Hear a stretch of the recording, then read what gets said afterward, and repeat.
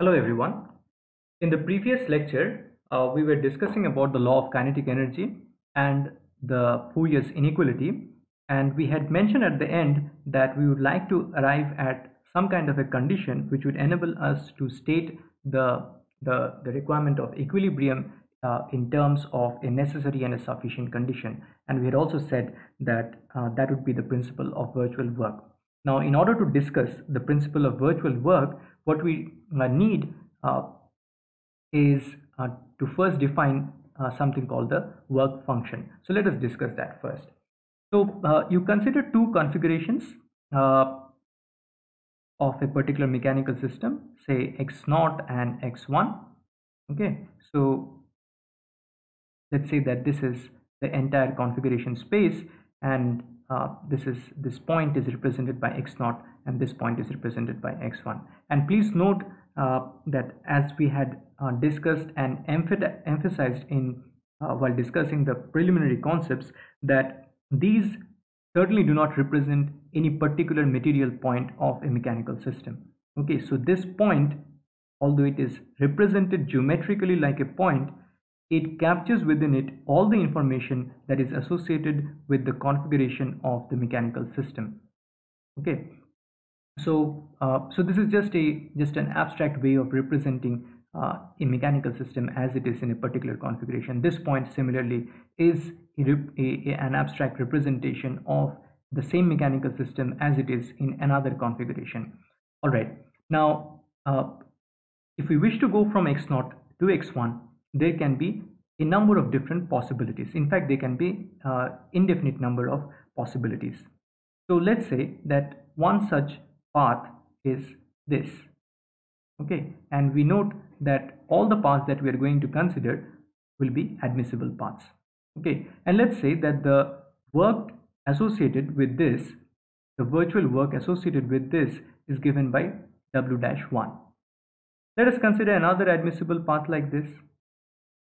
It will be w-2. Let us consider another path like this. It will be w-3. So we can keep on considering various different paths in going from x0 to x1. Now, because we are considering different admissible paths, the values of these virtual works w-1, w-2, w-3, they're all going to be different. Okay, maybe w-1 is less than w-2, and maybe w-1 is greater than w-3. So there can be so many different values associated with this for these virtual works. But and suppose you imagine that you ordered them in increasing order. Okay, so suppose we have something like this. Suppose uh, just for just to concretize our example, suppose w-3 is less than w-1 is less than w-2, and you can keep on doing it like this. Okay, so both ways. Okay, there can be other virtual works which are less than w-3.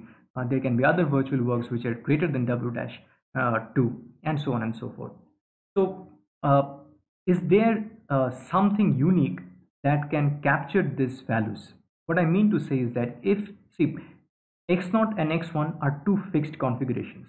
Okay, but we are seeing that the various works that we are taking, or that we are taking like this, they are very much dependent on the path that we are choosing, because as you all know, the work done is very much a path dependent entity. So would it not be good to have something unique that is just associated, that is just dependent on this x0 and x1? What I mean to say is that which is path independent, and that path independent quantity, as far as the work done is concerned, is something which is referred to as the work function. Okay, and what is that? So if you consider these values to be part of a set, and that set will be the set of all the virtual works possible, the virtual work values possible considering different admissible paths in going from x0 to x1, then uh, there will be a least upper bound to this set. Okay, so if we consider this thing, okay, so if we consider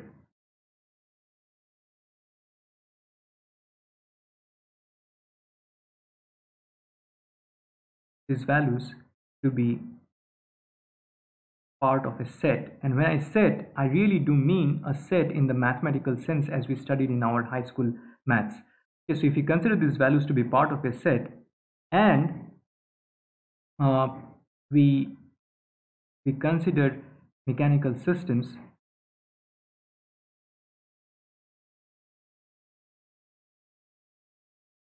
which do not possess infinite energy. Okay, so this is just a careful way of setting up the statement, which do not possess infinite energy. Okay, which is basically to say most mechanical systems of interest, especially of engineering interest. Okay, so if we consider mechanical systems which do not possess infinite energy, so as long as we don't do that, in fact, I mean, it's just a pedantic way of saying this, but I mean, most engineering systems, like most, absolutely most engineering systems you consider will not possess infinite energy, so we are mostly safe here. So if we consider these values to be part of a set, then then this set will have a least upper bound. Okay, will have something called a least upper bound. So what is this least upper bound entity? So we'll have a least upper bound. Let's call this W. So this W is such that no matter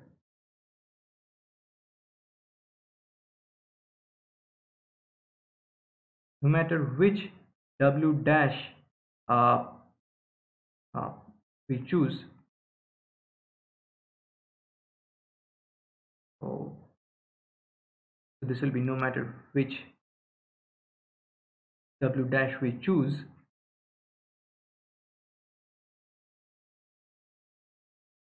that W dash is guaranteed to be less than this W. So it is in that sense that this W is referred to as the least upper bound. Okay, so this is just a set theoretic way of looking at it, but you understand what is going on. Okay, in a physical sense. So if we arrange all these virtual work done possible in increasing order, ultimately there will be an upper limit to it. Okay, uh, a very layman kind of language, if we say like that, probably it will make sense to you. Okay, so of all the W dashes, if you consider, it is guaranteed to be less than a certain value, and that value, okay, of course you can have higher values than this. You can consider something like twice W, you can consider like thrice W, or maybe W plus delta W, something like that, but all of those will be higher than W. So among all those things, there will be a least uh, value, so which is why we call this as the least upper bound, which is guaranteed to be such that all the virtual works that we are considering like this will be less than this. Okay, uh, so it may seem like an unnecessarily complicated way of looking at it, but there is a very nice utility associated with this W, which is that W is path independent. So the moment you think about it, uh, path independent. Okay, all these W dashes, okay, these W dash are path dependent. This is very important to note. Okay, all these W dashes, they are path dependent, whereas this W is path independent. Okay, which means that W is purely a function of the two configurations that we are interested in. W is just a function of x0 and x1. It does not matter what admissible paths you may be considering. Okay, the associated with a pair of configurations, there is a unique W work function, uh, which is such that no matter what admissible paths you may consider in between them, the virtual work associated with each of those admissible paths is guaranteed to be less than this W. So this is a very useful quantity.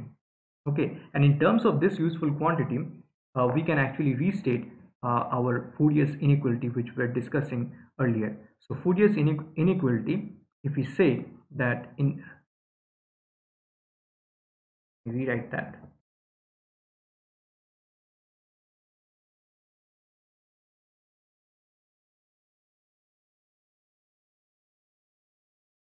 Fourier's inequality can be written in terms of this W. So if we say that this W is less than equal to 0, then it is automatically guaranteed that no matter which admissible paths you may be thinking, the virtual work associated with all of them is also less than equal to 0. Okay, because all of them are less than W. So it's very neat. Okay, so all these W dashes you may be considering, they are guaranteed to be less than W, and because W is itself less than equal to 0, so you can understand this W dash will be less than 0. Alright, so in that way, the Fourier's inequality can be stated in a path independent fashion. Now all this is fine. Okay, what about the principle of virtual work? So what we'll do is we'll state the principle of virtual work right away in terms of this work function.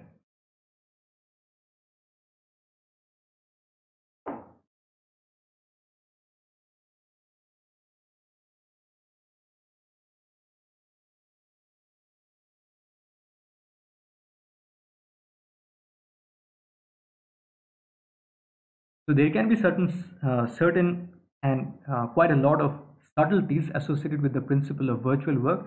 But at this point, for in a very again speaking in a very utilitarian fashion, we don't have to go into all those subtleties. It is enough for us to state that for the principle of virtual work, we first consider the work function associated with two configurations, and this W, it can be Taylor expanded and written in this fashion, as we have seen so many times, a couple of times earlier.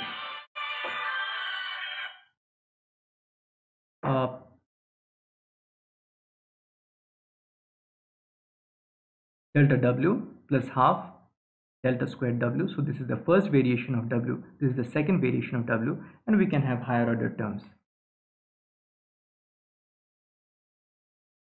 Now, it may seem like a little bit of a jump to suddenly arrive at this, but please note that since we are talking about W associated with different configurations, it is very much in sync with whatever we had discussed earlier. For example, first of all, in terms of the calculus of variations, what we had discussed for the integration I, as well as later on in terms of the virtual displacements when we arrived at a statement like this in our earlier lecture, in one of our earlier lectures. So written like this is certainly not the principle of virtual work. This is just the tailored expansion of the work function. What the principle of virtual work states is that the necessary and sufficient condition for a mechanical system to be in equilibrium is that delta W must be equal to 0. The first variation of the work function must be equal to 0. Okay, so for equilibrium,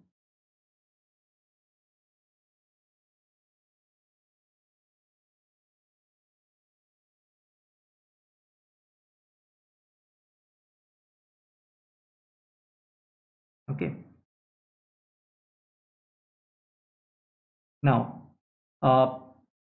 remember what we were discussing in terms of the Fourier's inequality being violated for that little example of a marble sitting on top of a dome. If you find out the work done by the force of gravity for a little virtual displacement of that marble away from that equilibrium position, it will give you a positive value. But what we said was that because the Fourier's inequality is only a sufficient condition and not a necessary condition, so even if the force of gravity does a positive work, we cannot conclude that the marble or the little ball is not in equilibrium. Okay, and actually it is in equilibrium. It's just an unstable equilibrium.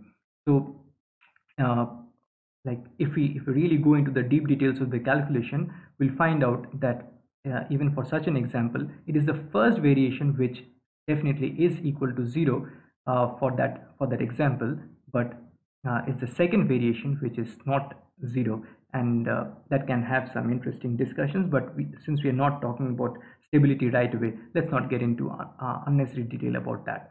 Okay, so what is important is that for equilibrium, delta W is greater than 0, and this is the principle of virtual work. Okay, so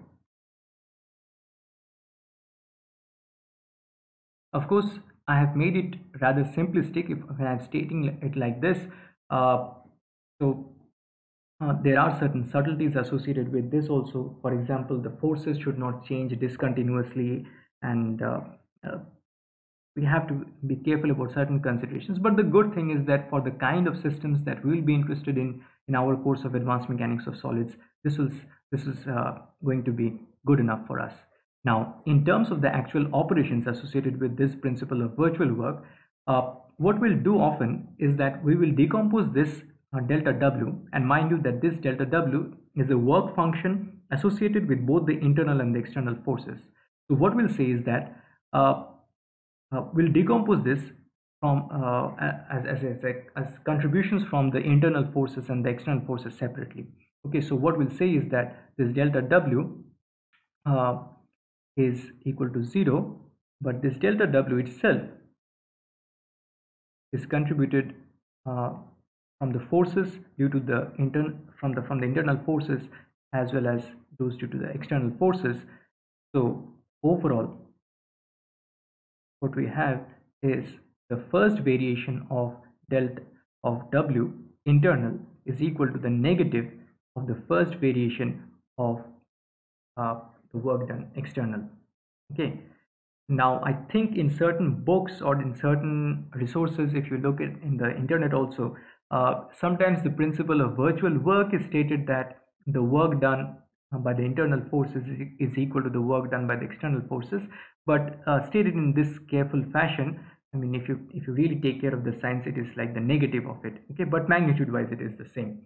Okay, now this particular form of the principle of virtual work, this is something which we'll be using time and again all throughout our course of advanced mechanics of solids. In fact, this is something which we are going to use directly in our next topic of discussion, which is the work done associated with a deformable body, and that will set us out on an, on a rather intense discussion of all the energy methods associated, uh, some of the important energy methods associated with deformable bodies. Please note that till now, whatever we have been discussing that has been associated with uh, generic mechanical systems, whether they were deformable or rigid, it did not matter. But from now on, we will be specializing our discussion uh, based on this principle of virtual work, but applied to deformable bodies.